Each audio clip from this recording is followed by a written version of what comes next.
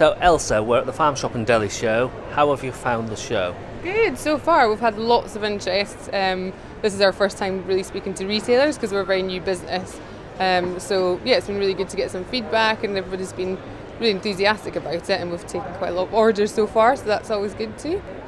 I think it gets me out and about, meeting different people, and also getting the product to a wider audience that I couldn't do, just at home. We're a small business, so it's a good way of getting out into the marketplace, really.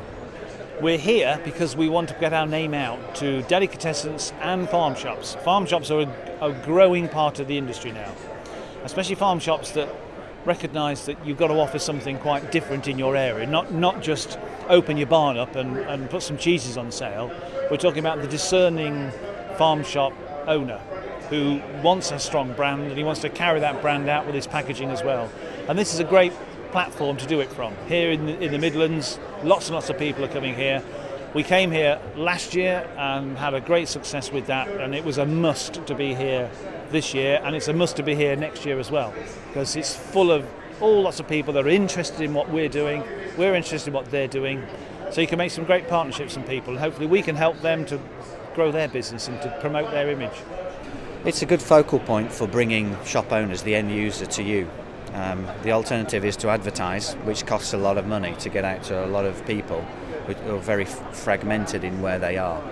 And this is a great way of getting thousands of people through the door to look at my range and showcase it in its best, at its best really.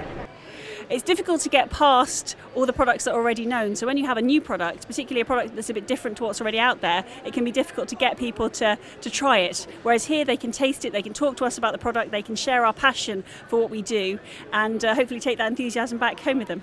And I guess that's something that you can't get just from looking up something on the internet. It's important to have that interaction. It is important. I think the internet can help you talk about your product, but nothing replaces that one-to-one talking to people and also them tasting the product right in front of you. Yeah, this is I think our third year here. It seems to be a very good show. Lots of potential clients, and yeah, keeps us nice and busy. It's great. We've met some really interesting people, and also other people who have products that are complementary to ours, so source companies that we might want to work with. So it's not just about meeting people to sell to, it's about meeting people that we can grow our business with as well. There's a lot of excellent suppliers here, and the customers or potential customers that walk around likewise reflect well on the trade in general.